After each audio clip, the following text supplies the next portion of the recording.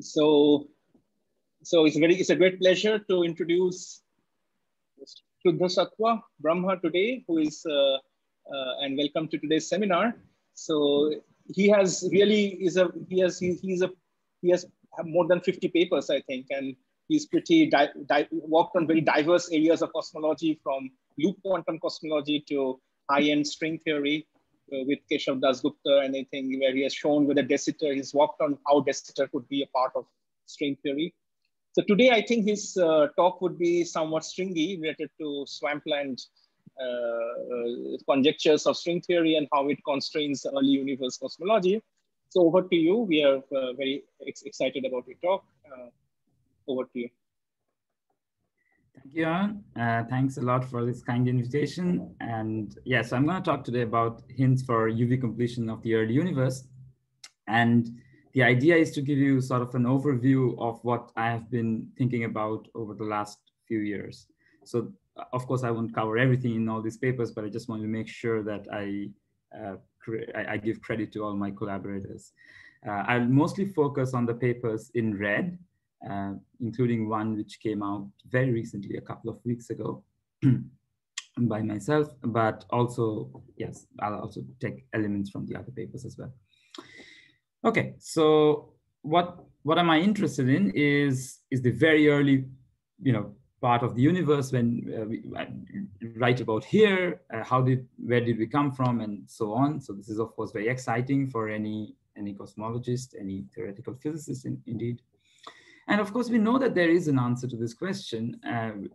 There's a very widespread, well-known paradigm of inflation, which tells us that we had an epoch of accelerated expansion in the very early universe. And this has been remarkable in not only just solving standard cosmological puzzles, but also explaining observations such as that of late time inhomogeneities, which we can measure in the CMB or the structure in our universe.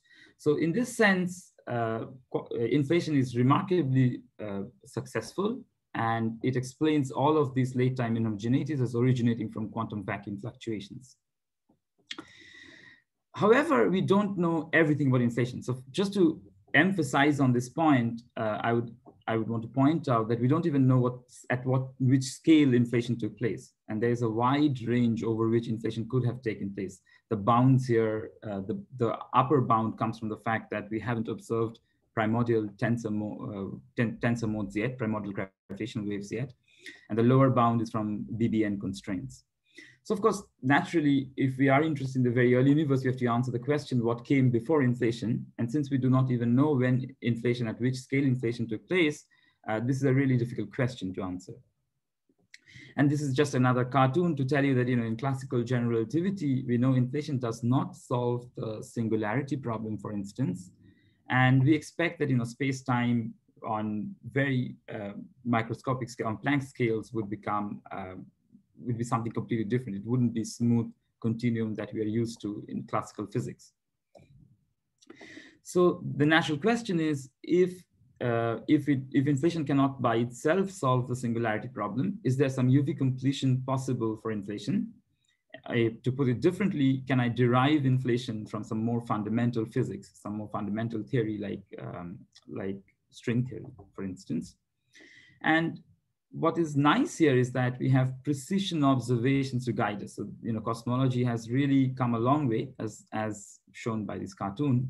So we have really measured very well how the temperature varies from point to point in the sky. And we can use these things to constrain whatever quantum gravity theory we have in mind. So that's very exciting in principle, that we can use observations to test predictions of quantum gravity. But there are different ways of going about this. And I just want to, at the very beginning, kind of tell you my philosophy about this. So one way is to look at simplified toy models, which are inspired somehow by quantum gravity. And a classic example of this is loop quantum cosmology.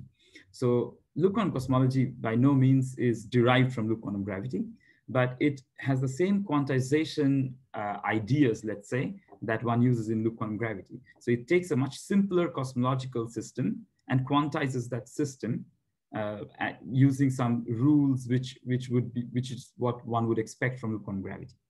So why do we do that? Is because, of course, we can't start with the full loop quantum gravity theory and derive loop quantum cosmology. No one knows how to do that. So that's one way to go about it. So then you work with these simplified toy models, and you try to derive some predictions for these models for our universe, from these models for our universe. The other philosophy about this is to say that, no, we won't look at some very simplified toy model. Instead, what we would do is derive some mathematical consistency conditions. So, for example, again, a prime example, of course, of this is the swampland, which is to say we would identify some universal features of quantum gravity, and we would expect that whatever be the low energy effective field theory which describes, inflation or whatever early universe cosmology we have in mind, should certainly satisfy these consistency conditions. So this is the philosophy that I have come to adopt over time. Although as mentioned by Johan, I did my PhD in loop quantum gravity, but I've kind of drifted apart from that. And the idea here is that not so much to say that let's look at a particular model and then try to use some quantum corrections or whatever, but rather to say, what are some general principles we can derive which any early universe cosmology must satisfy in order to be a consistent theory? Hi, can you indicate when you mean consistency conditions, what you have in mind?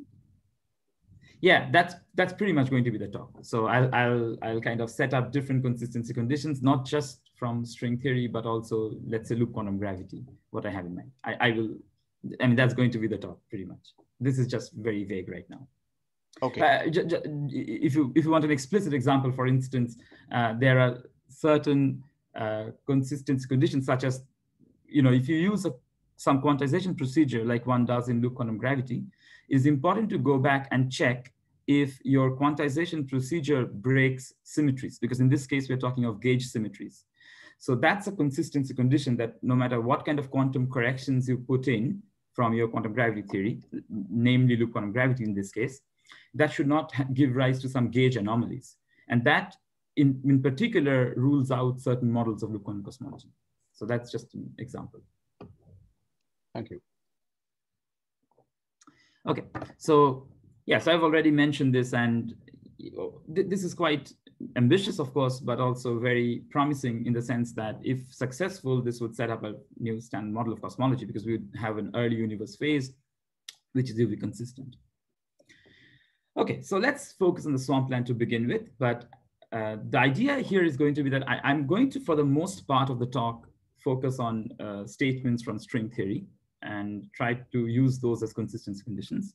But then at the very end, perhaps in the last few minutes, I'll talk of other approaches, such as the Hartle-Hawking wave function or loop quantum gravity, and how those also have certain consistency conditions which must be satisfied. So in this sense, I really view the swampland as a much bigger principle, not something that is tied to string theory. However, the way that the swampland is defined would more or less be the same, that you have some low energy effective field theory, which by itself does not seem to have any problem. So I can obviously write down a low energy effective field theory which violates Lorentz invariance or some crazy thing like this, and that's bad, and that we can throw away anyway. So but that's not part of the swampland, because those we know are not good theories to begin with. Instead, we look at low energy effective field theories which look perfectly healthy, which look perfectly okay. But then the swampland conditions are going to be such that they would tell you that although from the low energy point of view, this theory looks to be perfectly fine, they cannot be completed into quantum gravity in the UV. So that's going to be again, the broad principle here. So for all the conditions that I will mention, taking mass Planck to infinity would render them trivial. So there can be other consistency conditions for the effective field theories, of course, but those are not the ones that I'm interested in for the purposes of this talk. Okay, so of course, as many of you perhaps know, this is a complement to the string landscape. The idea is that there can be a very large landscape of string theory, but then the swampland is even larger. So in other words, there can be a lot of low energy effective field theories which can come from string theory, but there are a lot more which definitely do not. So there are a lot of effective field theories which cannot have any UV completion. So you mean, again, when you mean UV completion, you mean UV completion with gravity, right? That is what you mean.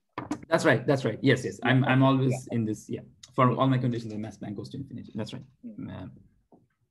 So how do I ensure this? So as will become more apparent during the talk, the problem with the swampland right now is that it's much more conjectural than one would want it to be. So there are a lot of conjectures which if you believe them, so this must is not to say that you should believe the conjectures. Must is to say that if you believe the conjectures, then they must be satisfied to avoid the swampland. So I'll just list a few. For example, the weak gravity conjecture, the distance conjecture, or the de Sitter conjecture. And for this talk, again, I'm going to mostly focus on the de Sitter conjecture, which tells us that for any low energy effective field theory which involves a scalar field, the potential of the scalar field must obey certain constraints. For instance, its slope cannot be very small. So in particular, this C is a positive number. It rules out C equals 0. So you don't have de Sitter, or at least metastable de Sitter. You can have some unstable turning points, but those have tachyonic instabilities. So, of course, a legitimate question at this point is, where are these coming from? And that is something that I will address later on. But the idea is somewhat that there are all these conjectures which must be satisfied for a theory to be healthy, for a low energy effective field theory to have some UV completion.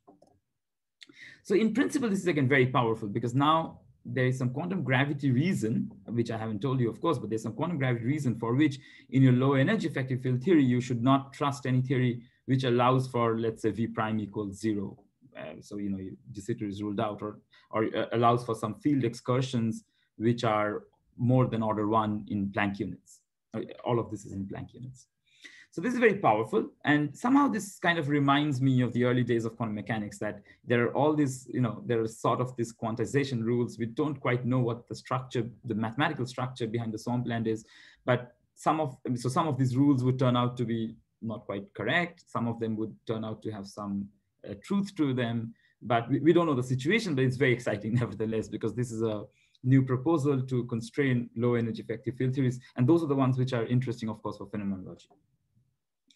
Okay, so as a cosmologist, which is how I look at myself and which is how I'm going to present the talk, why do we, why should we believe in the swampland? And to begin with, why do we want quasi-de Sitter space? And I believe all of you know this, that there's an overwhelming evidence from data that there were at least 2 stages of accelerated expansion in cosmic history.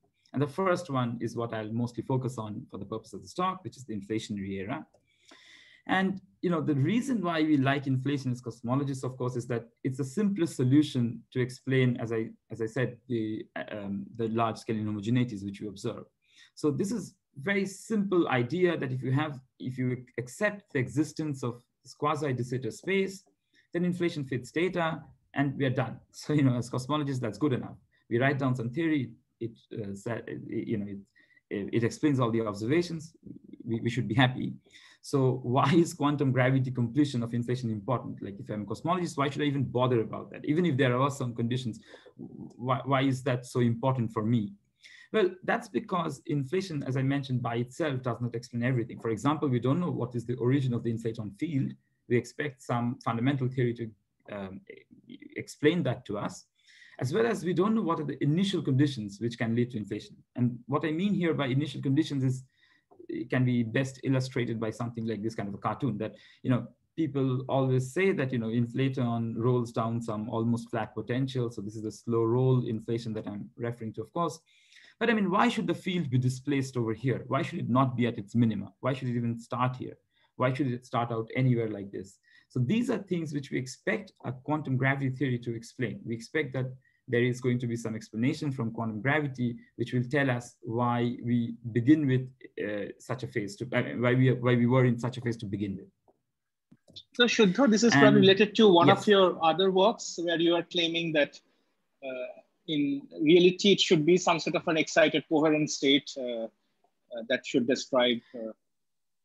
That's correct. That's correct. Yes. So within string theory, the idea is that if you were to have it, it should be some sort of coherent state. That's right. I'll try to touch over that if I have time. That's right. I'm sorry, you're referring to the state of the background field? That's right, the state of the background field.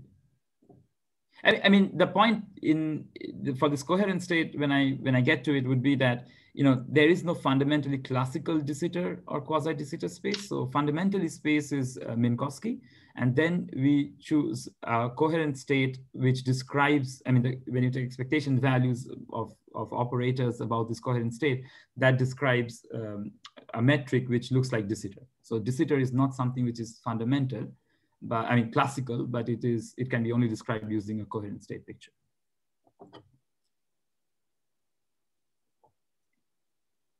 Does that answer the question? Yes, and I mean there is also a lot of interest in examining whether if there are inhomogeneities, whether inflation can start, and so on. Somewhere those also need to be accounted for. That's correct. That's correct. Yeah, that's precisely my point. That I mean, in some sense, the quantum gravity, I mean, we must not forget that there was a quantum gravity theory. I mean, as inflationary cosmologists, we must not just write down some potential and say that, this explains data, I'm done. Because as you mentioned that, where does this potential come from? Why should the field be there? And so on. These are important questions, which only some fundamental theory will explain. Inflation by itself cannot explain its initial conditions. Thank you. So if we let's say now, for now, let's just believe in, so the idea is that you can't have it both ways. So if you want quantum gravity to explain these initial conditions, then you must also have quantum gravity.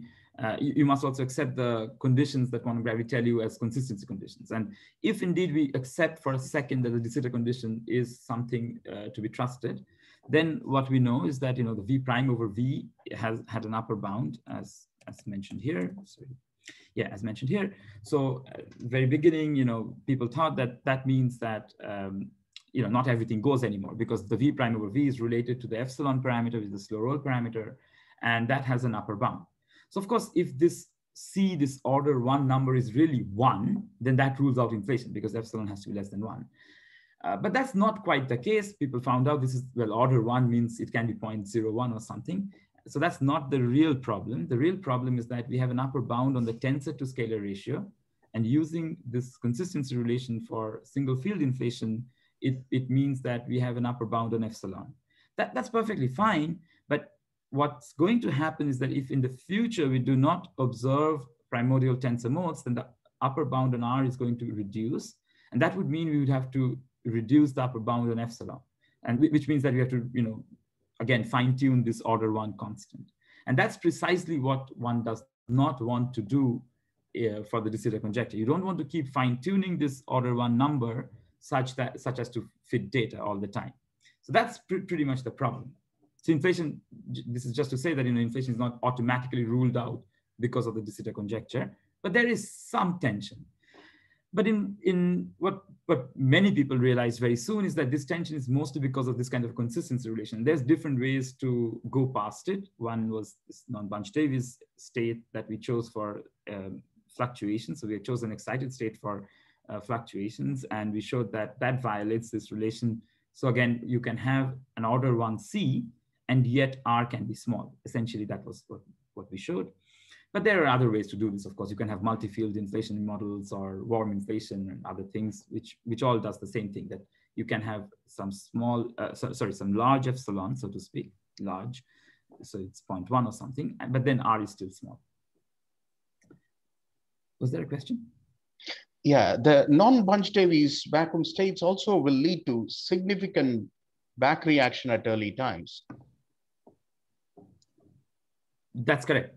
So you have to fine tune the non-Bunch-Davies state such that you choose some k cutoff, or you choose some exponential of minus k square over lambda square, all these kind of models where the back reaction constraints are always satisfied. So you're not violating one of those. That's right. Okay. Yeah. And just very quickly, of course, there's also the dark energy era. Again, if you accept de Sitter space, lambda CDM perfectly fits data. But again, if you have the de Sitter conjecture kind of messes up this story as well. And this is actually much worse because lambda CDM is in definite conflict. I mean, it's certainly ruled out. And even quintessence, it was thought earlier on by Waffa himself that quintessence is the solution. But Robert and Lavinia and collaborators showed that, even quintessence is in a lot of tension because of, if this C has to be order 1, then quintessence models are in a lot of tension.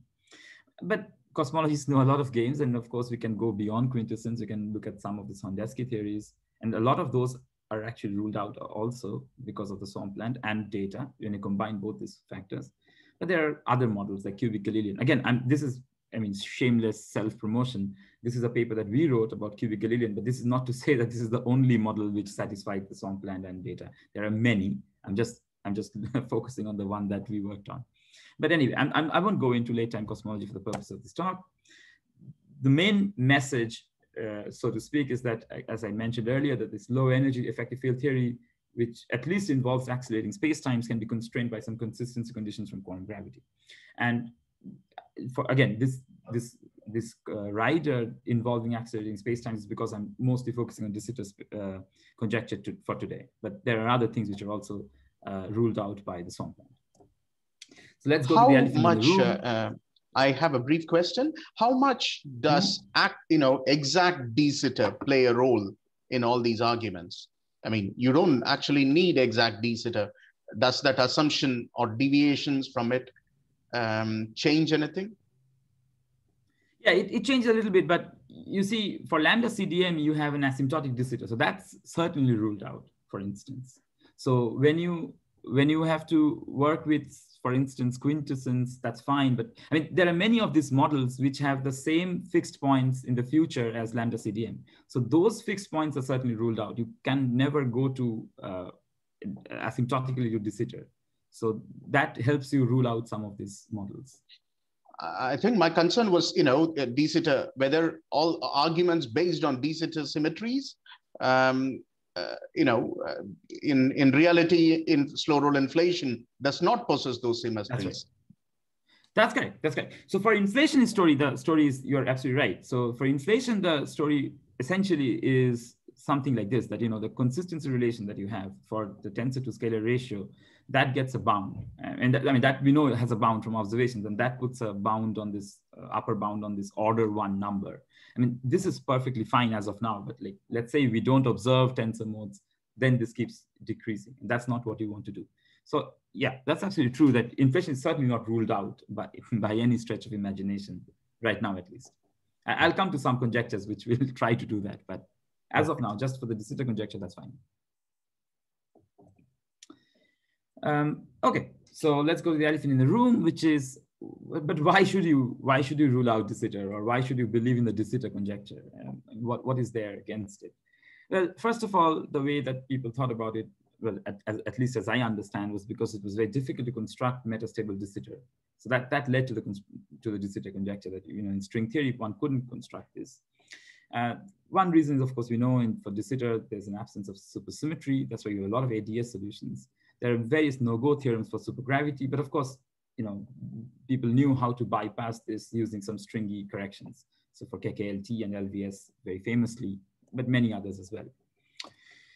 But then even for these, there's a lot of debate.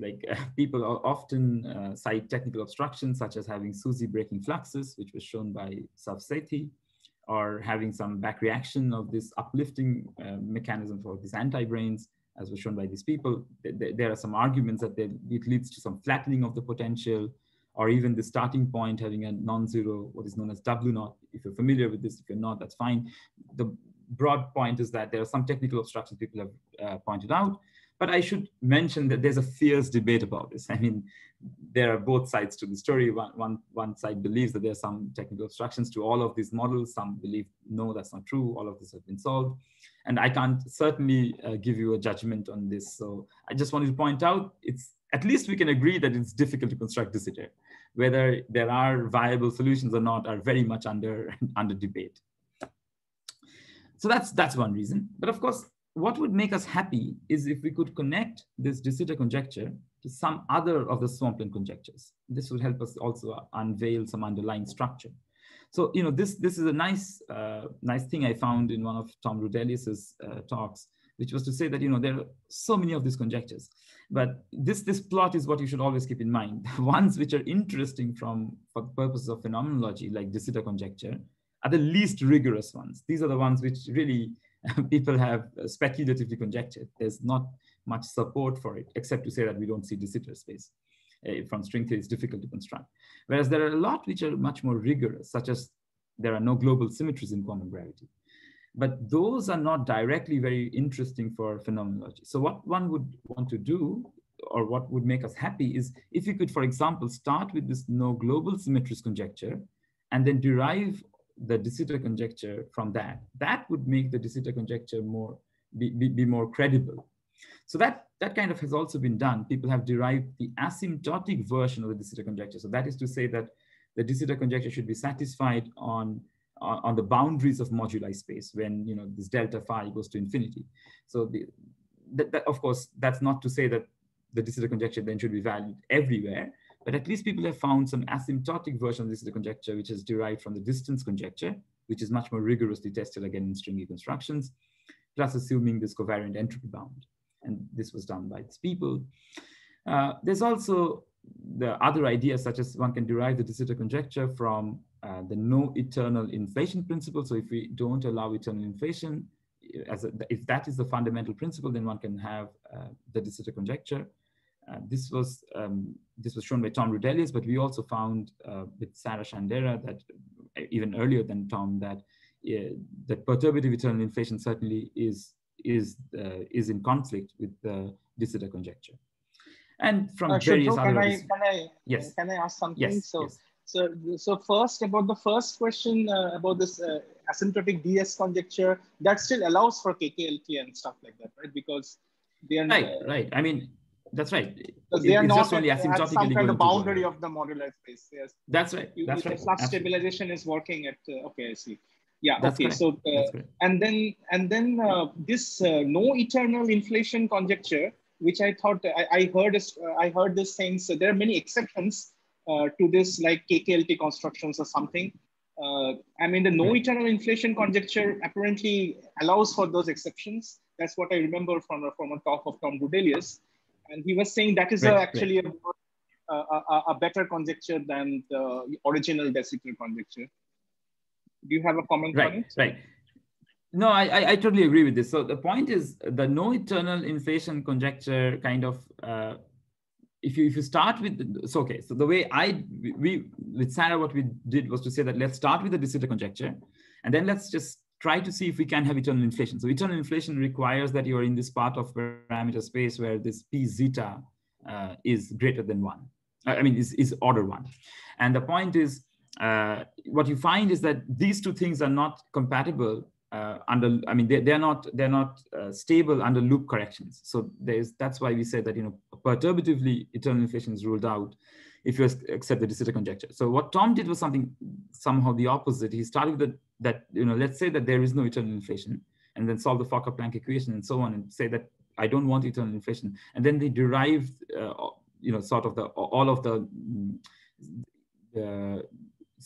derived the de Sitter conjecture. So that's kind of the opposite direction. And you're right. So again, for inflation, there's a lot of models which are still allowed. It's just that their eternal inflation regime is disallowed.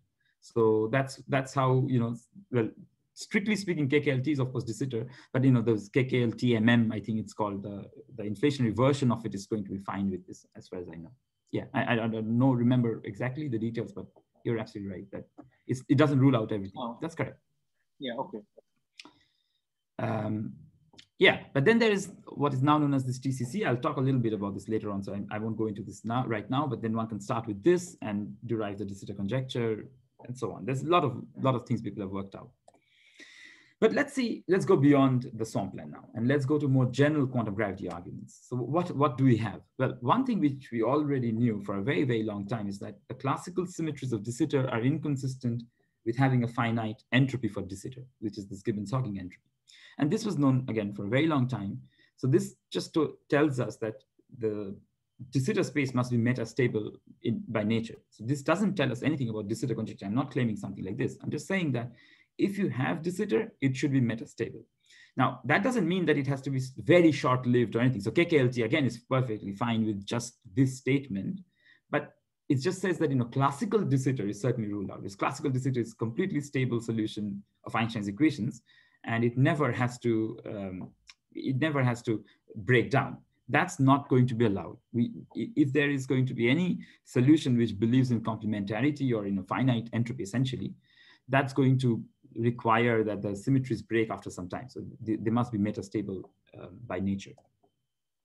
And Diwali actually showed that, you should think of de Sitter in some sense as this coherent state, and he found a quantum breaking time. So this time scale is much smaller than the time scale associated with this argument. So this argument tells you that the time scale for de Sitter must be e to the power s, s being the entropy of de Sitter. That's a very long time, this Poincare recurrence time, but it is a finite time nevertheless. And then Diwali said, like, no, actually the quantum breaking time should be proportional to s, so not e to the power s, but just s itself, the entropy of de Sitter.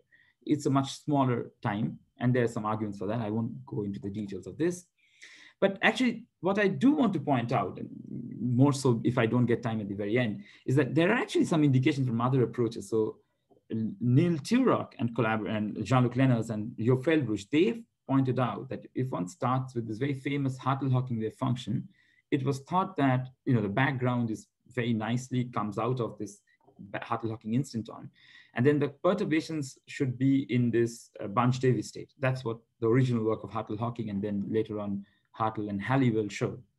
But what these guys showed is that if one correctly uses the so-called Picard-Lefschetz theory, so that tells you which are the correct saddle points to use, then what one finds is that the background is fine, but I mean, it has the opposite probability, but it's fine. But the perturbations are now inverse Gaussians. So you don't end up with Bunch-Davies, but you actually end up with some runaway solutions. You start with perturbations, but they're inverse Gaussians, so these are runaway solutions. So really, you cannot have de Sitter coming from Hartle-Hawking wave function. That was the claim of this paper. Again, this is highly debated and disputed and so on. And they went back and forth with 3 or 4 PRLs here. And we thought, why should we not join this party as well? And we wrote a PRL on this to show that, well, even if Turok and collaborators are correct and Hartle-Hawking does not lead to de Sitter with some Bunch-Davies state, you can have some non-perturbative quantum corrections coming from loop quantum gravity, which does allow for that. So in some sense, some non-perturbative corrections seem to be the way out of this conundrum. And when I would talk about these coherent states, that is again going to be a recurring theme, that you need some sort of non-perturbative ideas about de Sitter or quantum corrections to make de Sitter happen in quantum gravity. Isn't this? Yes. Sorry. Sudha, hi. Can I just ask? Hi. Hi. So I thought KKLT. I mean, the recent, the no-go theorems, etc., are about de Sitter with matter multiplets, right? I mean, the pure de Sitter in supergravity were already, I think, ruled out in 80s. So the construction KKLT. That's correct. But now the arguments that you just gave, they are about pure de Sitter. I just wanted to distinguish between the, the no de Sitter in string theory, the recent discussions, and the one that you just pointed out post string theory in the last slide, which are about pure de Sitter, right? Or maybe I misunderstood something. No, yeah. So as I was saying, like, I mean, of course, we know all these no-go theorems, but I mean, they can be, I mean, once you allow for like all sorts of like, anti-brains and I don't know what not, and this Gaugino condensations and all this, then it's fine, of course. But my point is that the idea now is that even those are not fine. There are some technical problem with one or the other. I mean, even let's look at KKLT. And then people would tell you that, okay, but this back reaction is not okay. Even your starting point of having this W not equal to 0 is not okay, and so on. But these are very debated. I mean, I cannot take sides on this because I'm not an expert. No, I just wanted to distinguish between the tension about not having de Sitter with matter multiplets and pure de Sitter. That's all. Oh, yes. Yes. Right. Yeah, I totally agree. Yeah. Here also, in some sense, you're right. I mean, I didn't think of it this way, but you're right that the work that Turok and so on did, just if you have this mini super space model, so to speak, I mean, then everything is fine. So you can have de Sitter. But the moment you turn on, let's say even tensor perturbations, so something that must be there, you find that there are these inverted Gaussians and these are runaway solutions. So that very little bit of perturbations kind of spoils your solution. So in some sense, that's okay. They're related. Yeah. So right. Yeah, I have a similar question to Alok. So this result of Turok that we're mentioning is a statement Right. about Euclidean quantum gravity, no boundary proposal like path integral, and then That's correct. and then you show that if you start with such a initial state, it will have some runaway behavior. Is that the statement, or that's right. If one puts some that is Euclidean correct. path, yeah, okay, I see. You start with some, but his statement is actually okay. I can go to this. Well, actually, I can go to this now, and we can come back to other things later because and we're already this is a discussing statement this. So also about perturbative, some semi-classical perturbative, without, as Alok was saying, it is without matter. It is simply a statement. No, it is without matter, but it is not perturbative. It is a non-perturbative definition of quantum gravity. So, Hartle-Hawking is not a perturbative, right? So but you the cannot approximation, really of course, is that. Anything, I don't think you can complete anything non-perturbatively from there. Right. So, I mean, you're right. And I mean, you see, the thing is that it is a non-perturbative definition, but you cannot do the full quantum gravity there. So the way people have done any progress here is that they choose mini superspace models. So you just choose like, FRW, and then you can actually evaluate the path integral, at least in the saddle point approximation.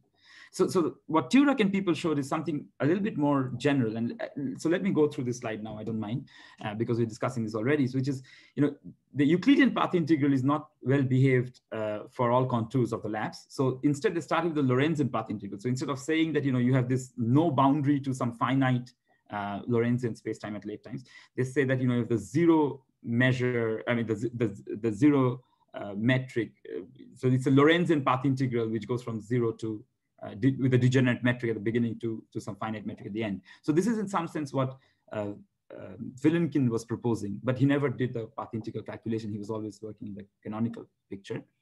So Turok and et al. Said, let's start with Lorentzian path integral. And then the problem with the Lorentzian path integral is obviously it's hopelessly badly behaved. So that's where they use the Picard-Lefschetz theory to yield a convergent integral from an oscillatory integral. And what's happening is, it's this old problem of gravity having the wrong sign kinetic term. So, I mean, the scale factor you see has a wrong sign kinetic term, wrong meaning the opposite sign of the kinetic term compared to, let's say, some tensor perturbation or some scalar field. So that's the essential problem. And that's what leads to some unsuppressed runaway perturbations on the final 3 geometry. And that's why you don't have like de Sitter with a well-behaved Bunch-Davies state, but instead you just lose your background solution. Well, what we showed, because okay, so okay, so you're probably going to come to that, yeah. So yeah, I think maybe you're addressing this thing that the mini superspace is typically an uncontrolled approximation. And, that's okay. That can be one thing, but what I'm addressing here is that the way we fixed it was something else. Like there's this, there are these models in loop quantum gravity which allow for dynamical signature change, and if you have that, then this changes with some function beta, and this leads to having again like a Bunch-Davies state at the onset of inflation, and that's what we showed. So this is just to say, I mean, of course, I'm not giving you any details, but just to say that you can have some non-perturbative. So these are certainly non-perturbative quantum gravity corrections that one has from loop quantum gravity, known as this holonomy corrections, and then you end up with again a well-defined de Sitter with some Bunch-Davies state. And this idea of signature change. So signature change essentially means that there's some finite time at which you go from Euclidean to Lorentzian signature in the high curvature regime, very early universe, let's say, in the context of cosmology. But this idea is more general than loop quantum gravity. It appears in like all sorts of things like CDT and matrix models and other things. So I just refer to a few of these.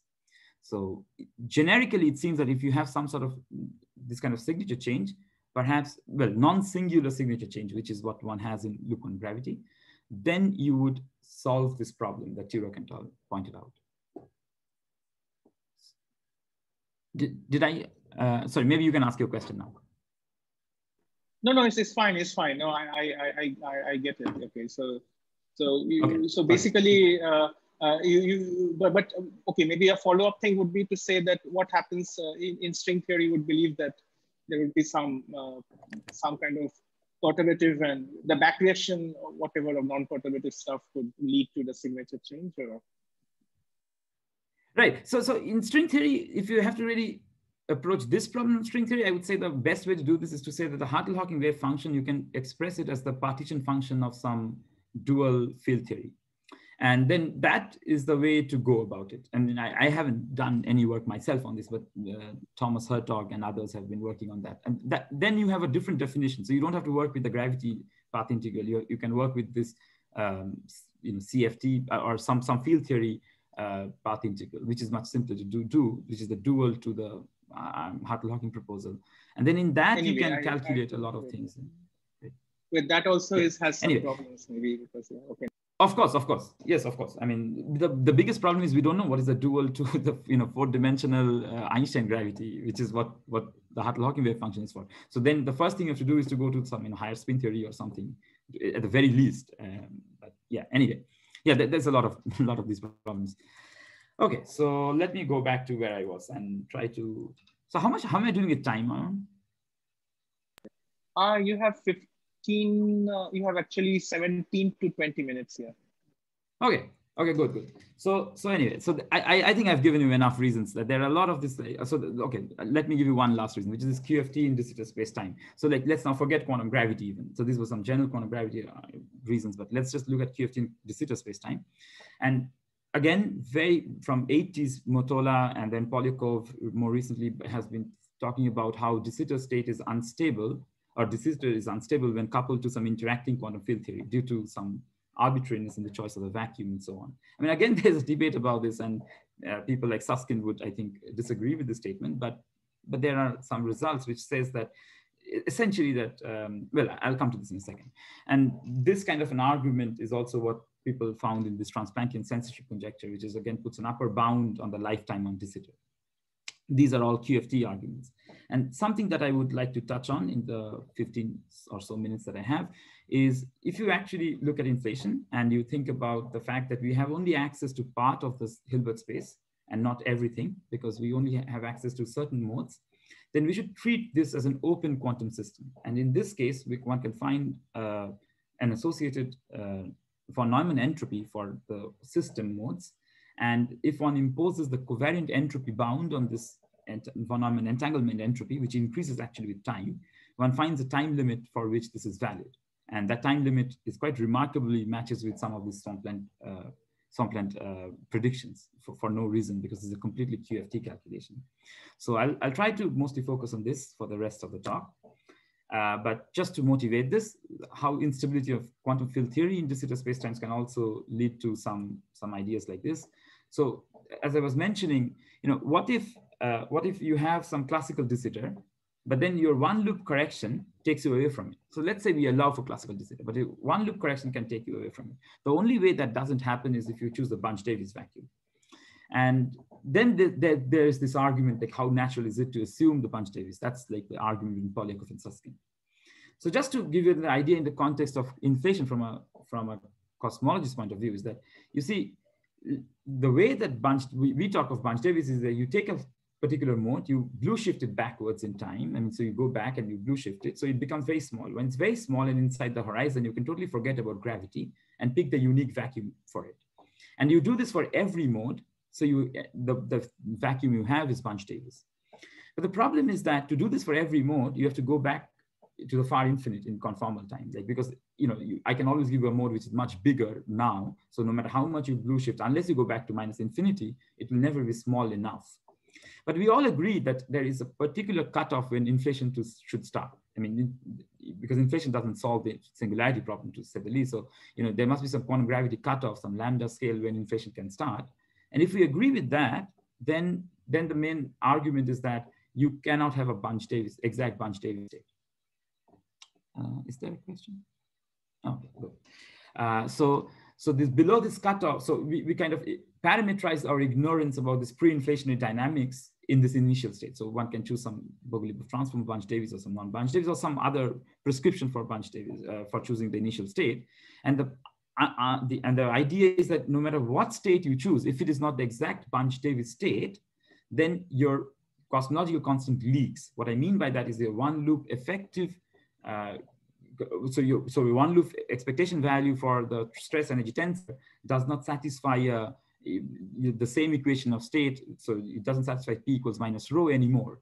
So essentially you get something like P equals 1/3 rho, so you have radiation, so it leaks as radiation or even matter for some choices of initial states. That's what was shown by Danielson quite recently. I mean, this is well known, but he mentioned this in the context of the swampland, and even other people have. Sorry, I'm a little bit lost. Why you need a Bogoliubov transformation of Bunch-Davies? No, you don't. I mean, it's common to choose something like this as initial. If you don't choose Bunch-Davies, it's common to choose something like this. You can choose something else. You can choose any state you want, as long as it is not Bunch-Davies. You will always have this problem. So you choose this alpha vacua or whatever you want. As long as it's not Bunch-Davies, you will not have you won't have P equals minus rho anymore. That's the main. I was thinking whether you have some kind of condensate in mind or not. That's why you're thinking of Bogoliubov. But anyway. No, this was purely phenomenological. Like people usually do this. I mean, this is the simplest things to do, I guess, for inflation. But yeah. So just a clarification. Okay. So when you say it goes to quantum swampland, I mean, here you are just changing the state, right? So the swampland usually statement about the theories, right? I totally agree. The title of this paper by Ulf Danielson was Quantum Swampland, so I just kind of said it that reason. But yeah, you're absolutely right. So this is just QFT on this. I mean, there's no that's it. Okay, good. So can I find an upper bound on duration of cosmic? So this is Sriram. This picture, yes. Are there, when you talk about non-Bunch-Davies vacuum, often earlier in a different context, you mentioned, you chose some states with cutoff so that there is no back reaction and so on. Often there is no well-motivated choice for these non-vacuum states, correct? Absolutely. Yes. So this is quite arbitrary what you choose. Okay. Yeah. There are different choices, but yeah, they're all equally good from the classical point of view. That's right. So this picture is just to tell you, okay, I have maybe 10 minutes. Good. So this picture just tell you that we all know that there is a minimum number of E-foldings you require for inflation to explain observations. But is there a maximum number? That's the question. And of course, just from classical, again, inflation, we know it's not true. I mean, if this can be our universe and we can be in a part of a much larger space, inflation could have lasted much longer. So is there an upper bound? That's the question. And the TCC, so I won't go into these details because I'm running out of time. So let me just show you this picture. So the picture is essentially this. This is Planck scale. So this is Planck length. And the TCC just tells you that if you have a mode, so modes are getting stretched. So this blue lines tell you how modes are getting stretched. This is when inflation lasted. So inflation started here, inflation ended here. And this is like standard Big Bang cosmology. So if you have a mode which is its wavelength is smaller than Planck length, then it should never be allowed to exit the Hubble horizon. And that gives you an upper bound on inflation. So you start with a Planck's length mode, and then you say it can just not cross the Hubble horizon. That gives you an upper bound. And then you of course know there's a lower bound, which is essentially saying that the horizon today must have come from within the Hubble horizon. So there is an upper bound coming from this TCC, this sort of quantum gravity argument that maybe there are trans-Planckian modes, but at least it should not come outside the Hubble horizon and classicalize. So they won't become part of our system. That's the argument here. And then there's a lower bound just from observations. So if you combine both of these things, what you find is that you get, and then you get an energy scale for inflation, which is very low. I mean, it's allowed, but it's very low. And such a small energy scale would mean, at least for single field inflation, that you have a very small value for epsilon, and you have a very small value for the tensor to scalar ratio. I mean, this is assuming, this line is assuming single field models. You get something like this. So what came out is, of course, we know if epsilon is very small, the swampland tells you that, V prime over V is large or V double prime over V is large. One of these two things has to be large. And that's kind of nice because already from observations, we know that if epsilon is this small, then eta has to be large. I mean, it has to be order 0.02 or whatever, just from observations of the spectral tilt. So that's good because this is kind of consistent with the swampland, that one of these two things have to be large. And then what this tells you that the swampland favors hilltop kind of models. So, you have these hilltop models where the eta or the v double prime, the parameter corresponding to v double prime is large somehow, but epsilon is very small.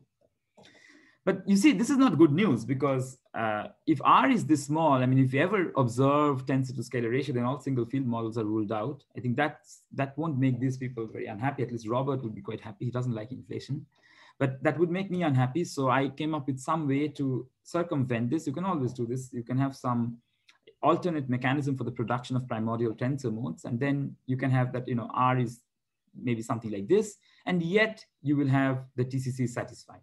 So, I mean, you can play these games, of course, as phenomena, model builders. But then even if I can do all of these things, a very small epsilon would mean that one of the biggest thing of inflation is an attractor solution. So, but for this low scale models, inflation is not an attractor solution. So you require some very fine-tuned initial conditions for these small scale inflation models. And the way we eased that problem, I mean, I convinced Robert that can be eased, and that is to use this Vilenkin's formulation. So again, this is something like the Hartle-Hawking wave function. If you're not familiar with it, it's something very similar to the Hartle-Hawking wave function with some differences, some technical differences. But this is some non-perturbative quantum gravity proposal again. And again, I'm just talking of mini superspace plus perturbations when I talk of something like the tunneling wave function. No one knows how to do it for full gravity. But that automatically that prefers to be at the top of the hill. That's where you have to be for this kind of models to work.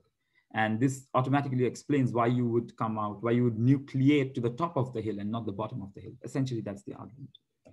And then people like Cliff Burgess recently pointed out that, maybe Transplanckian modes can come out of the Hubble horizon. It's not a problem. They said like, this is not a problem for EFT.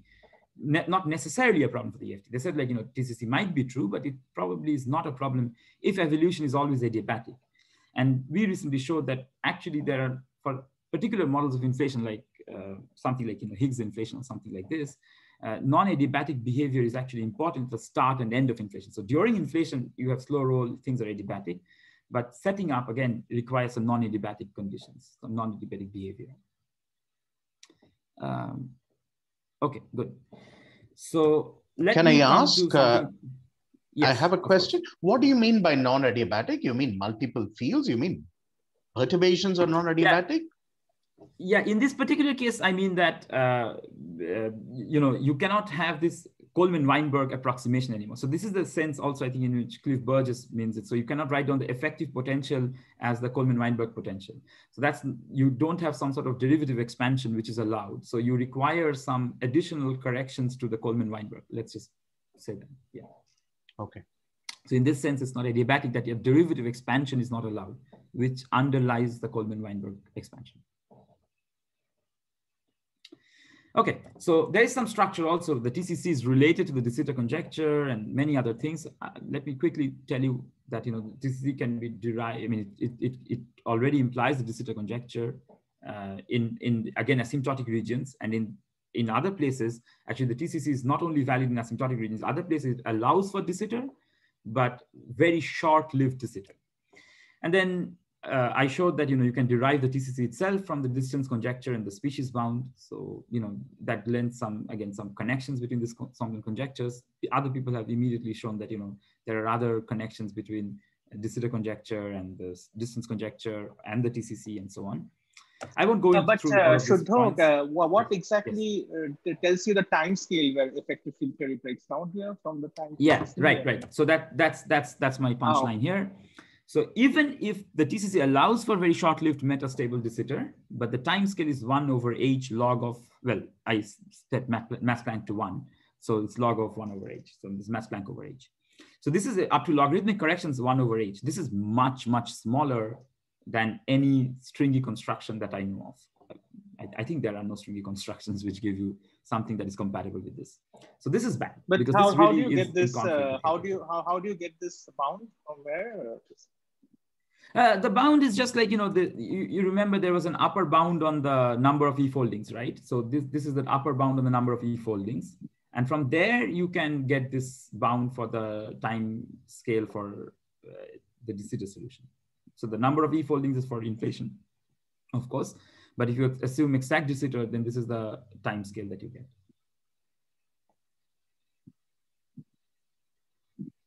I can show you the derivation at the end if you're interested. Okay. I mean, it's really simple. Yeah. Okay, so let me, I have 5 minutes, I guess, or maybe 3. I'll take 2 more and I'll just say something at the very end, which I definitely don't want to completely skip over, which is, so in inflation, it's essential to work with open systems. That's because, you know, for example, we can only observe the modes which exit the horizon, the Hubble horizon during inflation. And these are quantum fluctuations. So how do they become classical? That requires decoherence. There must be some environment. So if the universe itself is what we are observing, what's the environment? So it must be part of the universe. So whatever we don't observe, let's say the sub-Hubble modes can work as an environment for decoherence to happen. There's not been a lot of work on this, but some people, of course, have worked on this. And this is not an exhaustive list, but just named some of the people who've worked on open systems for inflation. So what it means is that we can't just use Wilsonian usual EFT. That's because in Wilsonian EFT, you can integrate out high energy modes. And if they were not there to begin with, they will not appear at the end. But now, you know, the sub-horizon or this high energy so-called UV modes are not excluded by any conservation law because you don't have, you know, break translations now. So the system degrees of freedom can now exchange energy with the environment modes. And this requires some open EFT. To be honest, I don't know why. Some people call it out of equilibrium EFT. I don't know why, if there's a difference between the two technically. But for me, open EFT essentially means this, that there is part of the Hilbert space that we have access over and part which we don't. So you have to trace over those. So this necessarily means that, you know, there's some non-unitary evolution because you have only access to part of the Hilbert space. And this builds up some quantum entanglement. So you can measure this with entanglement entropy. So what do I mean by non-unitary? The full theory. So now I'm not talking of quantum gravity, nothing like this. It's just pure, simple inflation. So the full theory is, of course, unitary. So if you work with the full density matrix, everything is unitary evolution. But then you trace out over this environment modes, you have a reduced density matrix, which obeys what is known as this Lindblad equation. So this does not obey just the H with rho, but also there are some Lindblad terms. What these terms denote, these are dissipative terms. Can I ask something yes, here? Yes. So normally in this Limbaugh formalism, there's a clean separation between the environment and the system, right? But in your case, that is not also true because you are incorporating Transplanckian modes over a period of time. So that probably, yeah. So then you can still apply this formalism? Yeah, you can still apply this. So actually, right now, I'm not worried so much about Transplanckian because for me, it's the Hubble horizon. So it's just the sub-Hubble modes and super-Hubble modes. I'm assuming that, you know, the Transplanckian modes are taken care of by some quantum gravity theory. But you're right that what is at one point sub-Hubble will become super-Hubble later on. So that's not very clean. You're absolutely right. And that is what is interesting. That is why you will find some remarkable results. I'll just show it to you in like 1 minute. So these Lindblad terms are these dissipative terms, and they denote essentially that, you know, why we don't have unitary evolution, because now the system can just dump energy or borrow energy from the environment anytime it wants. And these terms essentially denote that. And they have some connection to, you know, stochastic inflation formulation, but I don't want to get into those details. So entanglement is necessarily a quantum phenomenon. So this can be a nice smoking gun for the quantum origin of structure. I mean, if inflation is really the theory of the early universe, if we can observe something in the power spectrum or higher statistics about entanglement entropy, that would be very nice. And that's something we were working on right now. Anyway, and this is not exclusive to inflation. So any other theory like ekpyrosis, which also posits quantum fluctuations as the origin of the universe, would also possess this. So this is the picture, that this is my environment modes and this is my system modes. And I assume that some quantum gravity theory is taking care of this Transplanckian modes. I'm not bothered about that right now. And so you have some mode which becomes super Hubble after some time. So you're getting stretched outside the horizon, as I already mentioned. Okay, I won't go over these details, which cosmologists are very familiar with. And if you're not, they're not very important. But this is just to say that, you know, there's the Hamiltonian, the quadratic Hamiltonian, everything is unitary because this is the quadratic level. But there's one usual case and something that gives you squeezing. This is not important. But then we would introduce some interaction Hamiltonian, which is a cubic term. So this is the leading order cubic term out of all of these possible terms. So I'm just assuming, again, single field slow roll inflation. So no dBi inflation, no fancy terms and so on. But this kind of interaction term would now lead to some coupling between the modes. So, you know, as opposed to flat space QFT, different roles now. We have a time-dependent background, so that contributes to the squeezing. We have a Hubble horizon, which separates out my system and horizon, system and environment. And this cubic interaction is provided by the non-linearity of GR. So this cubic term is not something I put in by hand or by some specific choice. This has to be there if your low energy theory is GR. So I break up my Hilbert space, system and environment, and I want to calculate entanglement entropy. So again, because I'm completely running out of time, this is just a recap of how one calculates perturbative entanglement entropy between different momentum bands. So this is following this paper by Ramstonk and Balasubramanian. But the results is that you calculate entanglement entropy involves some correlation functions that you must, some matrix elements which you need to evaluate. And then you can calculate, this is a leading order entanglement entropy. Lambda is the interaction parameter. So this is of course plus higher order terms. This is a perturbative entanglement entropy between momentum bands. So between two momentum bands which are separated out at, let's say, some scale mu. Is there a question? Yeah, can I ask a brief question? There will be K mode interactions. Yeah, sure. Right. How do you account for that? And I mean, do you also make a distinction between sub-Hubble and super-Hubble scales? Yes. So my distinction is just sub-Hubble. So the mode coupling between sub and super-Hubbles are going to be the interesting one. So let's say I have K1, K2, K3, and let's say 2 can be sub-Hubble and 1 can be super-Hubble. That is going to be the leading order term that I will find. That's the one which is going to contribute here. Of course, K and minus K also have coupling, as you mentioned, but that I won't include here. That's known as the squeezing entropy, which people had calculated earlier. So that is not part of this. I mean, that's like a sort of leading order effect. I will just show you my final slides essentially, and you will see where that comes in. Yeah, thank you. So we just did this calculation now for inflation. Of course, you have to generalize it because for Kiev and Minkowski, this is like, lambda is time independent. So you use time independent perturbation theory and so on. Now you need time dependent perturbation theory because this lambda depends on time. There's a scale factor here. And there's no well-defined notion of the energy squeeze state. So the environment, the system modes are now in the squeeze state, whereas the environment mode are in this bunch state is vacuum. So that's like the quantum vacuum of flat space, but this is something else.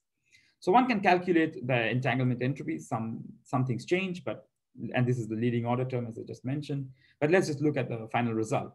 So the entanglement entropy per unit physical volume goes something like this. So it's proportional to the slow roll parameter, to h square, the Hubble of inflation. I assume that Hubble is constant during inflation and so on, and to the mass Planck, which is the UV cutoff, and to the amount of inflation that one has. That's the interesting part. And the reason why this is proportional to the amount of inflation one has is because, as was already pointed out, some of the sub-Hubble modes are becoming super-Hubble over time. So that's leading to this kind of a secular dependence. More and more sub-Hubble modes are becoming super-Hubble. Your entanglement entropy is increasing with time. It's not something that's constant. So as was just asked by Sriram, there is also an entropy which is proportional to K minus K. That's the squeezing entropy. People had calculated long ago. And what one finds is that, typically, quadratic effects are always bigger than cubic effects in quantum field theory. But in this case, because the entanglement entropy is increasing with time, if n is not fine-tuned to be very small, the cubic entropy, the entanglement entropy that I'm pointing out, the leading order entanglement entropy, at some point will win over this squeezing entropy, which is the quadratic entropy, because that's K and minus K. That's just coming from the quadratic part of the Hamiltonian. This is quite remarkable, but this is something we expected because Jérôme Martin and Vincent Venant showed that for the context of decoherence, there's a bigger effect to the trispectrum than the bispectrum. So, in some sense, they also found something similar earlier on, not for the context of entanglement entropy, but in a different context. And what is new and what I definitely wanted to mention before I'm over time, but what I definitely wanted to mention before I finish is very recently in this paper, I tried to just say that if the entanglement entropy is increasing with time, what happens if I impose the covariant entropy bound to this? And one finds a bound on the number of E-folds, which is very close to TCC. Remember, TCC is n is less than log of mass Planck over h. This is not quite that, but this is very close. Where do I get all these numbers? I've used the observed value of the power spectrum. So that's where some of these numerical numbers are coming in from to eliminate for epsilon. So this is very close to TCC. And just to emphasize this, growth of entropy often leads to very deep puzzles in physics, as we know from black hole physics and so on. But right now, what the point of view that I am taking is that this growth of entanglement entropy should never surpass the background Gibbons-Hawking entropy. I mean, that should never happen because there's only finite amount of entropy that can be there in the causal patch of de Sitter, or quasi de Sitter in this case. And if I require that, that means that inflation can only take place for a certain amount of time. So by the way, but this result, this covariant bound is a quantum gravity result, right? So you're not taking into account gravitational contribution to the entropy, entanglement entropy. No, this is purely gravitation, right? Because this is just the cubic nonlinearities, which is giving you this cubic term. So the entanglement, so the covariant entropy bound. No, what I mean is that there is anyway, I'm a bit confused about it. But you see, there is some. No, you're right. So the covariant entropy bound is for any entropy within your causal patch of de Sitter, right? So now if I have some field theory and I'm producing more particles, or whatever I'm doing is producing a lot of more entropy, that should never upset the background. I mean, then I don't have de Sitter space at that point anymore. If I believe that de Sitter space is finite entropy, that's the covariant entropy bound. Okay. Yeah. Anyway, we can probably prefer this. You're talking about entropy associated with the perturbations, right? And there is always an entropy associated with the de Sitter. Now you need to compare which is dominant. That's good. So de Sitter is obviously dominant to begin with. That's my point. So the perturbative entropy is very, very small to begin with. But you see, if something grows secularly with time, I mean, if you wait long enough, it will overcome the background entropy. So that's my point, that, the perturbative result is of course small, but that's small to begin with. And then I let it increase. I mean, it's not up to me, but it is increasing, I see. So at some point, whenever this is, comparative, I mean, this is becoming bigger than the background entropy, I say, no, this is it. You can't have more inflation than this. That's precisely what I'm doing. So yeah, okay. So that's it. So the point is like, this is just a calculation of entanglement and perturbative entanglement entropy on quantum field theory, but in de Sitter space, a quasi de Sitter space in this case. And I apply the covariant entropy bound. So just to give you a comparison, when Vafa et al. Found the de Sitter entropy from the distance conjecture, what they said was that, in this asymptotic limits on this asymptotic parts of moduli space, the distance conjecture tells us that there's a lot of new states, not a lot of new massless states which descend from the UV. Because there's a lot of new states coming from the UV, there must be a lot more entropy now. And because the entropy is increasing, it can only increase up to whatever the Gibbons-Hawking entropy is. And using this bound, they found the de Sitter conjecture. So in some sense, that of course has a stringy input that the distance conjecture tells you that there must be this Kaluza-Klein modes or the winding modes, and that gives you a lot of more entropy. What I'm saying is I'm not doing any of that. I'm just doing an EFT calculation of entanglement entropy, because I know that I have access only to part of the space, the causal patch. And then if this entropy is increasing, then at some point, this must overcome the Gibbons-Hawking entropy. So nothing spectacular here. What's remarkable and what I didn't expect is that the result you get looks so close to what TCC gives you. That's kind of the unexpected part. That because this is a purely PFT calculation, why are you getting something that looks very close? I mean, for example, we could have gotten the e to the power s or something like this, much larger time scale, but that's not what you get. You get log of s. So that's the crucial. I mean, I don't know why that happens, but that's the finding here. Okay, so I have completely run over time. So let me finish here with this conclusions that this is interesting. The swampland is interesting, and it's expanding. There's a lot of bouncing models in loop quantum gravity, which we have been trying to rule out for some time now. And very recently, we've even found that for specific black holes, so this is not something specific to cosmology. Even in black holes, we found specific black hole solutions, in particular for loop quantum gravity, can be ruled out from the black hole shadow that has been seen. So that's nice that you can rule out some fundamental, or you can constrain fundamental parameter space of quantum gravity theory just from observations. And I didn't get time, sorry, to talk about de Sitter as a coherent state in string theory, but I think you've heard Keshav at some point or another about this. And we worked out how that can happen. We're still working out other aspects of it. How can one find inflation as a coherent state is something that we want to figure out.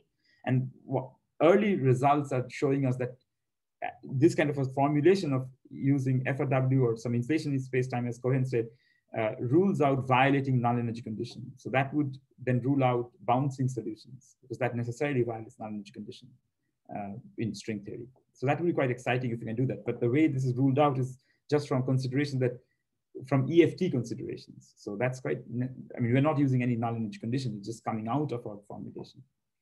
Anyway, there's a lot more work to be done in the swampland. And one thing which I definitely want to mention is right now we're writing up a paper with Robert and Samuel, who's a student here, about the IKKT model. So inflation is not the only game in town. There are alternatives. One particular nice alternative is the IKKT matrix model, which is conjectured to be a non-perturbative description of type 2B string theory. And we started with this. We're trying to get some cosmology out of this model. And what we are finding that not only we get some non-singular early universe cosmology, it can give you scale invariant power spectrum for the scalar modes and the tensor modes, and yet have some very distinct predictions which are different from inflation. So for example, in what the tilt of the scalar modes are and so on. So that's something that is forthcoming, hopefully by the end of the summer. Thanks for your attention, and very sorry for running over time.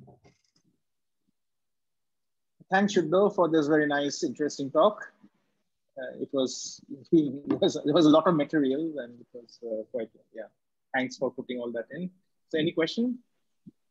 Can I ask a question? Yeah, sure. Of course. Suddha, can I go back to that entropy you calculated using the third order action? Yes, yes. So what's the summary that it is growing right. Okay. That's a, yeah, I'm not, what does the number imply? So what it implies is that, you see, there's this is where the e to the power 2n is coming in from, right? So the point is that why is this coming in? That's like a good question, I guess. Maybe if I explain that would answer some of the questions. That's because let's calculate something like, so what we want to calculate. So for this kind of entanglement entropy for momentum bands, one calculates matrix elements which look like this. Now, if you were doing this in flat space QFT, you would have like the the usual quantum vacuum on both sides, the Fock vacuum, right? So if you have a Fock vacuum on both sides and you calculate something for CC dagger, that's essentially just 1 up to some delta function. But now, because you have the squeeze state, you get some cinch factor, some squeezing parameter in here. So that's leading to some remarkable differences. That's why you have this growing part of the entanglement entropy. So to begin with, as you see, this quantity is a perturbative quantity. It's very small. It's not only suppressed by epsilon, but it's also like suppressed by h essentially. So I mean, it's a small quantity, much smaller than the background entropy, which is mass Planck square over h square, much larger than this. But then it becomes large because if you wait long enough, it will become large. Okay, it's the squeezing which amplifies that. Is that correct?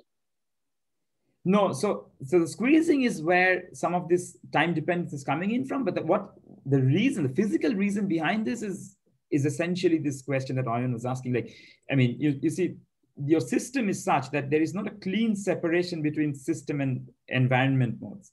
There are environment modes, more and more environment modes are becoming part of your system with time. So that's leading to an increase in the entanglement entropy. And that term you have arrived at will go away if you ignore the third order action. That's purely due to the third order action. Yeah, exactly. So so here, what I have here as the third order action, I mean, I write it with some lambda, but I mean, this lambda is essentially coming from that term. So I take away the third order action. I have no coupling between the modes. I mean, between the sub and super Hubble modes, except for k and minus k, and all of this goes away. I mean, of course, the squeezing entropy will still be there. And the squeezing entropy, I didn't show you the result for that, but this was known from, I guess, 90s. And that quantity is something which also one can calculate, but that's a constant. I mean, this doesn't increase with time or anything. So again, to begin with, the squeezing entropy is bigger than the entanglement entropy. But again, you wait long enough, it overcomes that. Okay, thank you.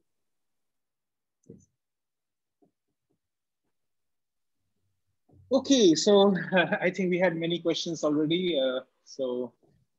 Let's then have a nice day. And it was good to meet you and visit us in Chennai some point whenever you are in India. And yes, of course, I'd love to. Thanks a lot for the invitation.